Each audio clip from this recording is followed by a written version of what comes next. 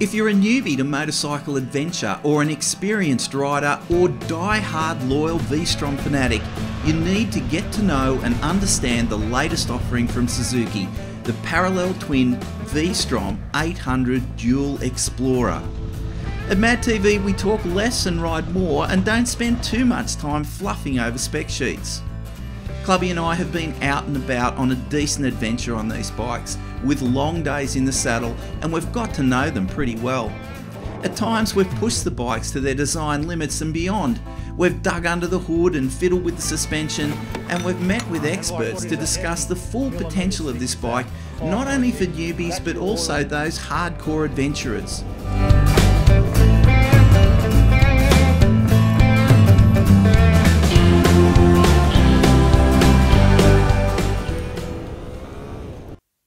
Our approach to this review is going to be slightly different.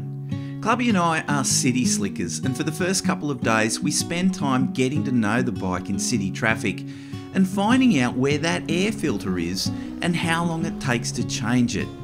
And we're also interested in that suspension. The suspension on this bike is fully adjustable, and what I'm going to do is when I go away I'm going to take a 19mm spanner to do the preload on the front. You can do the preload on the back by hand. And I'm just going to take a long screwdriver and I'll be able to set up this Showa suspension as best I can for off-road adventure. And I can't wait to do that. I've got a lot of knowledge about Showa. We've ridden with Showa suspension on a number of bikes. It's really good and it's really adjustable, and the suspension responds to clickers. Look at this, Clubby's taking pictures of these. How good is this, Clubby? Hey.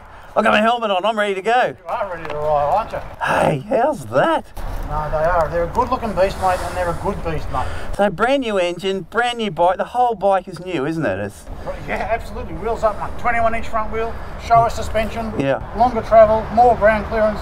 Yeah. Yeah, everything about it, mate. They just put such a big effort into this new 800.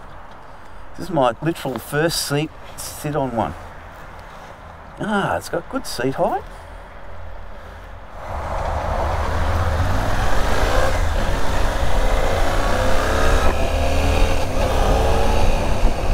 The quick shifter on this bike is so good. It just bang, bang, bang. No stuffing around. Some of the quick shifters out there on different motorbikes are very sensitive to revs and you know, timing and everything. This one isn't. You just go bam, bam, bam, bam, and it goes straight into gear. Yeah. Some it takes about a week and a half, 2 weeks to get used to. Not this one. It's so good. This is a willing engine, a useful engine for adventure and road. Oh, that's good.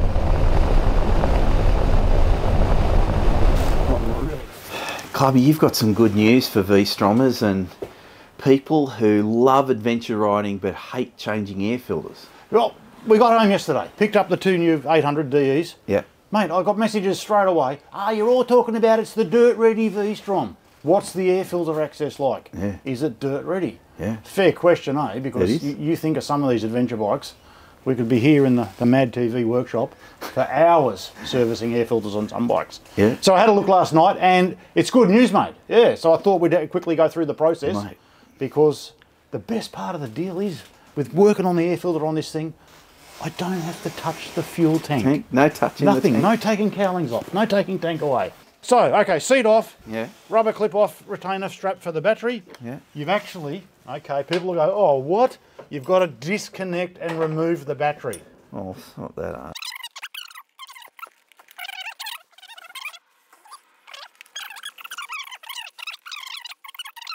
I'm just looking, you can barely see it. Right, there's the air intake. Just see where the air intake. Okay, that's the top of the airbox there. Right. Two snorkels pointing backwards that come round the battery. So it's got a pretty good depth if you're going through water then. Yeah, base of the seat. Yeah. All right, we've got another two 10mm bolts that hold this plastic battery cage in. That's got to come out as well. And you're thinking, oh, what? Got to do that as well. Can't you just get straight into the airbox? This is how you get into the airbox. Keep it all pointing down. Yeah, okay. Place that away. All right, so we've got a rubber splash flap here. A rubber splash flap. Which I don't know how long that's going to last, but anyway, a little engine here somewhere there in Suzuki Land said, oh, we must have rubber splash flap. So that will slide off. Yeah, yeah. Just there is a little splash One guard. rubber splash and then flap. voila, that's our airbox. That's our right. lid, okay? Okay. So you've got 2 screw fasteners here at the top. Yeah. And then, if I use the official pointers, Yeah. at the end of my fingertips, the other 2 screws at the bottom corners are located down there. Okay. Phillips heads.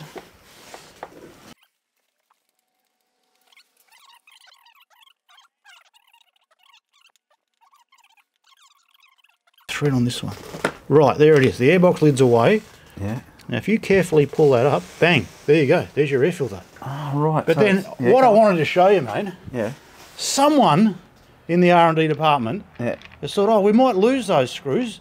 Let's put a little capture clip over the top of them, Oh. and then those won't fall out, you know, for the risk of then dropping them anywhere down into the guts of the bike. So, bang, Wow, there's your right. airbox. That's your airbox lid. Yeah. Your 2 snorkels that we spoke about pointing backwards. Yeah. And it's just a real easy seal. Yeah. The indent there goes onto the And actual so it's airbox. oil. Well, it's 2. Foam Okay, air filter. you've got this tiny, and like, what is that? How many millimetres thick is that? 5 mil thick. That's Okay. your oiled foam element. Right. It's got the barest amount of oil on there Okay. from factory. They call it a pre-filter. That's a Okay, pre-filter. so that's cool, Okay. but it's kind of such an open gauze. I don't know how much filtering it will do. So there's certainly scope there for filter manufacturers to tweak that. Yeah. That to the side, and then your main element just sits in there. And we grab it on those clasps, and bang, there you go. And that's it. That's your element. So you've got Alright. gauze on the inside, paper element on the outside. I mean, that's just, you know, fine for road riding, fine for European adventuring, Yeah. but for Australian outback, you know, adventure riding, American dust conditions, we're going to need, you know, I've seen already online K&N already do one of their filters for it. Yeah. It won't be long now before any of like Unifilter, Yeah. Funnel Web, any of those sort of core off-road oriented filter brands are just going to make a total replacement Yeah. cassette with Yes. an oil foamed element. Yeah. And then the airbox, it's quite big, mate. It actually Yeah, goes that's down good. under Oh, there. wow. It's got a lot of volume. One sleep to go before we head out on our adventure. Just tidying up. So I went with the Diablo tank bag. It's a little bit shorter than the Fandango Pro and just allows me to be very comfortable in seated and standing position, so I'm happy with that. I haven't moved the bars forward. I'm quite happy with that. I still haven't done my homework yet. I've got to remove those rubber pegs. Coyote bag on the back is full. It's got clothes, it's got drones, it's got tyre repair kit and a full mechanical kit. Lots of room in the cockpit. Just 2 little 8mm bolts. Just lift them out. Bam. Excellent. None. Day 1 of our 3-day adventure, and Clubby and I are heading straight for the dirt. But on the way up into the mountains, on the blacktop and freeway, the engine has impressed us. Clubby, we're finally out on these Suzukis. I was just trying to see how many liners I need to put on them at gloves day. Yeah. Beautiful day, but man, it's not hot, is it? No. Hey, but how good are these things? Yeah. That's an easy cruise from Sydney up here to the mountains, isn't it? It's brilliant. Just, and the motor is just what I keep coming back to with this bike. How smooth is it? It's a lot of fun. It's got a lot of punch. It's very forgiving. Yeah. I can't get over how good the engine is. It really is a cracker. You know, and what strikes me, it doesn't strike me as a V-Strom. Day 1 of our 3-day adventure, and Clubby and I are heading straight for some dirt tracks that are an ideal testing ground for suspension. We're going to spend the afternoon adjusting the suspension to what I need for my style of riding, which is a little quicker than most adventurers. Our aim is to find out as much about these bikes as we can, with the long-term view of discovering what needs to be done to prepare these bikes for a tough adventure. In this first section, we're riding at Clubby's usual adventure pace, which is faster than most, it's efficient and safe, and he maintains that speed all day. The track is a collection of reasonably gentle erosion mounds, at times covered in an assortment of rocks. You can see my front wheel regularly leaving the ground. I wouldn't say I was pushing it hard, but it was a good trail pace. In these conditions, the suspension on standard settings was coping well with the terrain at that speed. It was soaking up both the smaller and bigger bumps, and the bike felt planted and capable and in control. Onto some rocky technical stuff. To push the suspension just that little bit harder with sharp-edged hits. It's also an opportunity to get an appreciation of how that parallel twin works in some more technical stuff where the use of the clutch and the lower portion of the engine power is needed. Clubby and I were just commenting on how good this engine is for this sort of stuff. When you're kind of picking through, it just pulls off the bottom really well. And combined with that clutch, you just feel comfortable. The take-up point is clear on the clutch. Clubby hits a sharp rock ledge and the forks bottom out, and this tells us it's time to adjust the suspension and hopefully dial it into our riding style, conditions and weight. How big was that clang? That was the clang. We'll head back to our fast open section and crack out the spanner and screwdriver and have a go at tuning this suspension for what we want.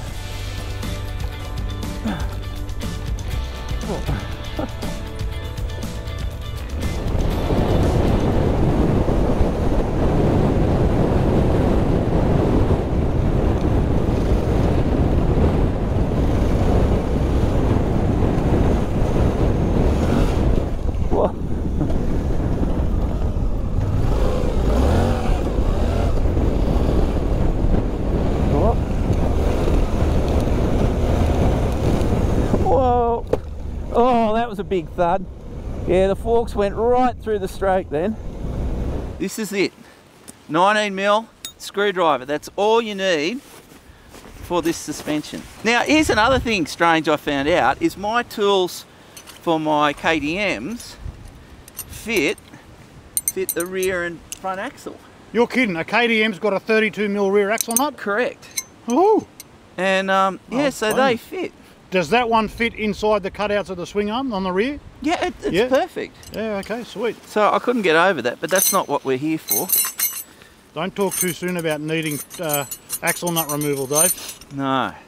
What I noticed then, I just went through a couple of bumps and it went bam, and it went right, fell right through the stroke.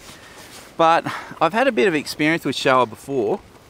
So what I'm going to do, I'm just tightening up the preload with this 19mm spanner. Now this is measured just in number of turns, isn't it? Yeah. It's not a clicker setting with preload, is it? No. So you've got to... Are you conscious of your turns, Dave? Yeah. Fine. Okay, so now I want to increase the compression damping, because what was happening was when I was hitting the bumps, the forks are going BAM and coming through. So what I'm going to do, Showa forks respond to clickers. And now the rebound damping is here. I've left the bike on, so traction control and ABS is still off. Oh no, that's a lot better. Let's see how it goes now. Oh no. Oh no, still went through the stroke. The front suspension did respond to the clicker movement, where I've tightened up the compression and rebound damping and also the preload. So we've wound the preload right up. I'm going to keep winding the preload now until it finishes up. There was one bump up there. It's a gnarly little thing where you go over and down and the bike's momentum is going down and the jump is coming up again. And there was a thud of the forks then. It fell through the stroke. But let's just up that preload as far as it'll go. It may be just a matter, I mean, we're carrying Adventure weight on the bike now. It might be just a matter of getting the appropriate springs for my weight. But yeah, it did respond, and I'm pretty happy with it. It's only those big gnarly G out, just one G out that got it. But yeah, if you just ride light, and if you saw something like that coming, you get around it. All right, Clubby, well, You are definitely riding light, hey? You can hear the throttle, you can hear how you're riding. Clubby said an interesting thing a minute ago about riding light. And he's absolutely right. Because of the torquiness of this engine and the playfulness of it, you can ride light very effectively on it. It's got such clean throttle response, isn't it? It's a beautiful like you can be just 1/8 throttle on off and then just crank it hard and it just responds in cleanly, doesn't it? The afternoon getting to know the suspension and its limitations was useful. Before leaving, we cranked up the preload of the rear shock and set compression and rebound damping to the max. For our style of riding, the conditions and our weight, these settings work well for the remainder of the adventure. For those small percentage of riders who want to push this bike hard, you'll be heading to a suspension specialist for springs and some valve work, but you will be rewarded. The handling of this bike on the dirt is excellent and the engine is ideally suited to being in the dirt, either picking through the tricky stuff or blasting down that forest track. So what do you want to do today, Dave? I want to see someone famous. I had a message last night from someone famous, mate. Right, okay. Our old mate Gilesy. Now you'll say to me, who? Shawn Giles? Who's he? Yeah, I know. I said, well, you know Stephen Gall? Yes. In the motocross universe? Yes. Okay, it's probably talking him up a little bit, but Gilesy, multi-time Australian superbike road race champion and Suzuki Ambassador. With me. Come with me. Look at him. This is him. He's a stud. Look at him, but look at the bike he's on. Now tell me what it is, Gilesy. Good to see you, brother. Hey, Clovey. It's one of my championship winning bikes. It's the GSXR 1000. And how many Aussie superbike titles are we talking about? 3 championships, back-to-back awesome, superbike mate. championships. Good luck to you, mate. So, Awesome. yeah. But I can't help but notice, Gilesy, you're not in the leathers, mate. No, I've got my adventure gear on. I reckon he's got intentions, Dave. What are you thinking you're doing this morning? Well, you guys have just turned up on the new 800s and I'm really looking forward to it. Yeah, but now a little birdie at Suzuki tells me you've ridden one of these 800s before, but there was a handbrake on that particular bike, if I understand it. Yes, I wasn't allowed to go fully sick on it. You know, I'm sure when I do get to ride it in a bit of anger, it's going to be fun to ride. Yeah.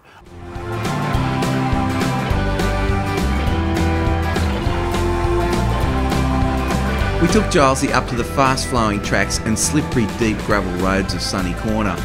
The completely new V-Strom is more dirt-oriented than it's ever been, and I guess these types of tracks and conditions would be the favoured hunting ground for this bike.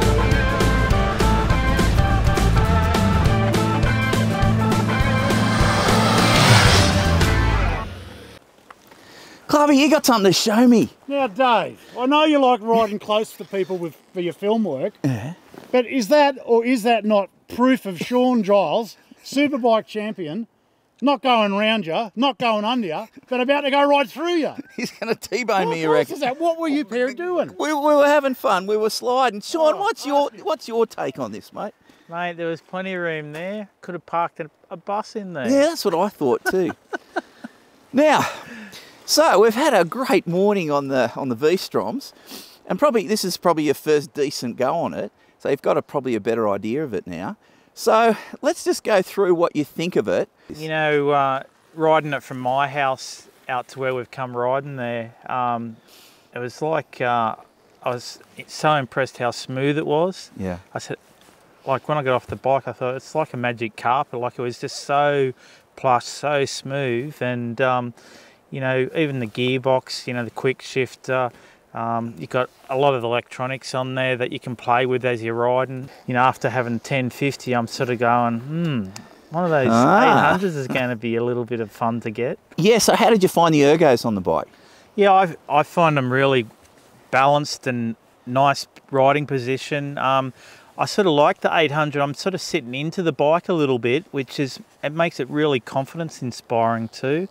Riding on the road, it was really good, and riding in the bush, it was nice and nimble and light, easy to throw from side to side. So, you know, whether you're a average rider or an advanced rider, I think it's going to fit pretty much anyone, even a beginner. You know, it's got a low seat height, relatively low seat height, and I think it's going to make it a fairly easy motorcycle for people to ride. Yeah, so the traction control, moving in and out of the traction control is very easy, and just on one screen. Yeah, for sure. Like basically you can just scroll across from your traction control to your power mode to your ABS settings, so you can actually, you know, just roll the throttle off and then go back through the, you know, different traction control or power maps or ABS settings. So it's very easy to use. The bike is far more dirt oriented now. What would you do for those top 10%ers who you know are going to flog this mercilessly in some of the toughest conditions they can find? I think you know, I'm pretty happy with the motorcycle as it is, but for that top 10, you'd want to probably, you know, do a bit of shock work, suspension work. I mean, pretty much any adventure bike out there that people are doing extreme sort of riding or hard riding, they're all doing some suspension modifications, and probably stiffen the back up would be one step, putting some more aggressive tyres on it if you're doing more off-road stuff. But yeah, I'd probably start with that and then just see what else it needs. Well, Shawn, it's been a great pleasure riding with you today. Mate, I had a ball. Thanks very much, and thanks for bringing up the 800 and letting me have a fang on it, and it's been a pleasure. And at least today we didn't have a -9 morning. No. It was quite a nice ride, and look forward to catching up again.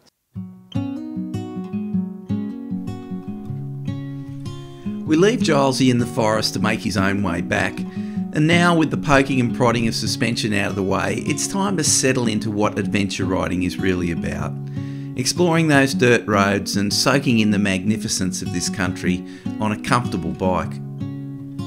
For the 3 days away, I averaged 20.4 kilometres per litre, and on one occasion made 400 kilometres on the 20-litre tank.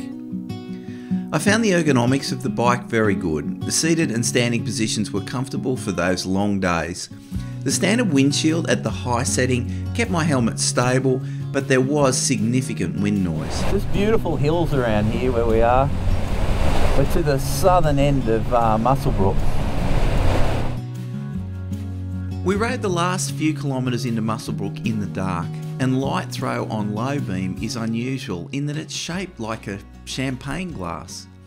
Although the throw of low beam did illuminate the sides of the road, I would have preferred a little more intensity to that illumination. High beam provided a long, useful throw. Perfect morning to be out. Clubby and I stumbled upon this farm road on our way up to Barrington. It was an absolute cracker. But you make your own luck, and we're always looking for the route less travelled. I'm glad you found something you like, something about Tennessee. And I'm glad you're sticking around and spending some more time with me. Climbing into Barrington, traction control off, ABS off.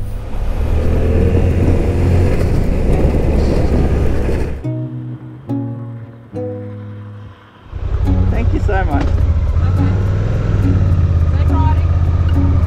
I know it's difficult to see at the moment with the contrast from the shade and the light, but this road is just a series of, you know, minor imperfections.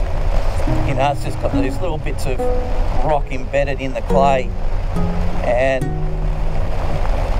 you know, it really highlights one of the strengths of this suspension in that it deals with the minor stuff really well. This is the stuff when you're riding 10 hours that, you know, really wears you out. And yeah, I'm impressed with how the suspension copes with that.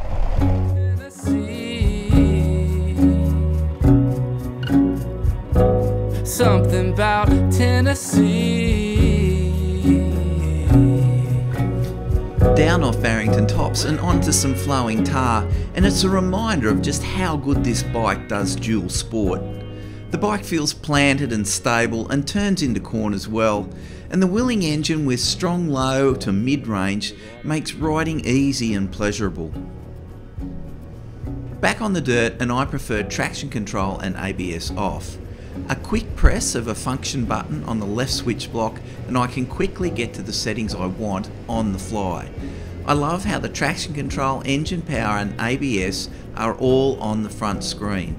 The off-road settings for traction control are a little conservative and interfere too much for me, but would be useful for many riders.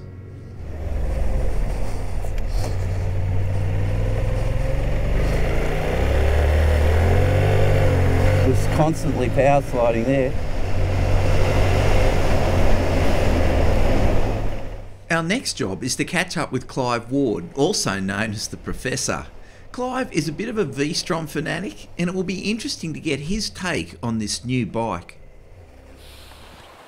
Yeah, it seems like a pretty good package. The motor feels good, bike feels stable, brakes are good. Suspension's a bit saggy, but really most adventure bikes are. So yeah, some springs front and rear, a bit of valving, it'll probably come up pretty good for more aggressive riders, people want to get a bit of air. Can't really see too much to be disappointed with at this stage. Well, I've still got my old 07. Right.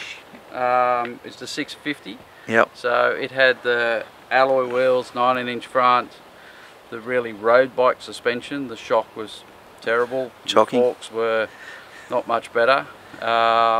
Spent a lot of time trying to improve them. Got them better, but they still, because of the road bike styling and the road bike framing, it was very hard to ride as a true adventure bike. Yeah. The engine was the V twin. Yeah. Forward backwards. It was a very nice engine, not as powerful as this by the feel of it. Came in at around 210 kilos, so I think this one is, what's this one? 230? 230 with fuel full. Yeah, so this one's a little bit heavier, but it feels nicely balanced compared to it. So yeah, I think big changes all around in going to the parallel twin engine, going to definitely the spoke wheels with the more off-road look, the 21-inch front wheel, having the leading axle. So on the old one, the axle was directly below the bottom of the fork. So yeah, it's quite a bit different really in every way. Other than the name, there's not a lot of, I wouldn't think there's any parts that would transfer over. Yeah, it's a complete redo, isn't it? Yeah. I'd say they'll get a pretty big fan base pretty quickly. I'd imagine a bit like the Tenere and the Africa Twin, there'll be a lot of accessories available very quickly for them. You'll be able to farkle it as much as you want in whichever direction you want to go. Yeah. After 1,300 kilometres on the Suzuki V-Strom 800De, time to give you my take on the latest medium-sized twin to hit what is already a crowded market packed with capable bikes. My first advice is to throw your preconceptions in the bin as to what you thought a V-Strom is or has been in the past. This is a completely new bike from the bottom up, and the strongest hint of that is the leading front axle and 21-inch front wheel, which spells dirt with a capital D. Engine, engine, engine. Did I say engine? Without question, the standout feature of this bike. That responsive, meaty power is so useful for dirt-oriented adventure. It may not be the most powerful in its class, but the way it delivers that power determines it is a class leader. Although the 220mm travel shower suspension front and rear is on the soft side, it works well for all but the more extreme challenges hit at speed. A word of caution, if you firm up that suspension, the very comfortable seat height at 855mm will raise to closer to 880mm, tippy-toe territory for many. However, for those faster riders, the benefit of heavier springs and valve work for the suspension is you'll take full advantage of the frame and steering geometry and find yourself riding a dirt-oriented adventure slayer. It will be that good. access to ABS, traction control and engine responsiveness is simple and effective, with it all displayed on the dash and quickly accessed by a function button and arrow up or down. One of the simplest and quickest systems out there, but the gravel setting interferes way too much for my riding pleasure. After a couple of long days in the saddle, it's clear the ergos are sorted. It's got a comfortable standing and seated position, and I like the standard screen, although it is noisy. There was no helmet buffeting, and that's good for me. Clubby, on the other hand, found the screen too small and experienced buffeting and noise. The bike weighs in at a pudgy 230 kilograms fuel full, but hides its weight well. That said, if you've got to push it around or lift it, you're gonna feel it. So where does it sit in comparison to its competitors in terms of its adventure capability? It's more dirt oriented than the CF Moto or Honda Transalp, and more than holds its own against the Yamaha T7. The premium end of the market has the edge, but astute riders will be questioning the necessity to fork out $8,000 more for the privilege. The greatest threat to this bike's potential sales is riders not making the effort to understand what the V-Strom brings to the market. A test ride is a must to get a hint of what this bike is about. The bike sells for 18,500 Australian dollars right away, but riders need to do their maths when eyeing off competitors. The devil is in the detail, particularly when it comes to accessories. I think the best way of looking at it is what I'd spend to get this bike to my adventure spec. 18,500 for the bike, a bash plate, $590, and that'd be an OEM one, aluminium handguards, $200, maybe heated grips, $550, and for Clubby, the high screen at $91. Off-road tyres, and I'd be happy. For the Adventure Slayer option, add about $1,500 for springs and revalving, but just getting the springs for your weight makes a huge difference and is a lot less costly. A big thanks to Suzuki Motorcycles Australia for supporting this review. Thanks for watching Motorcycle Adventure Dirtbike TV. If you've liked what you've seen, subscribe.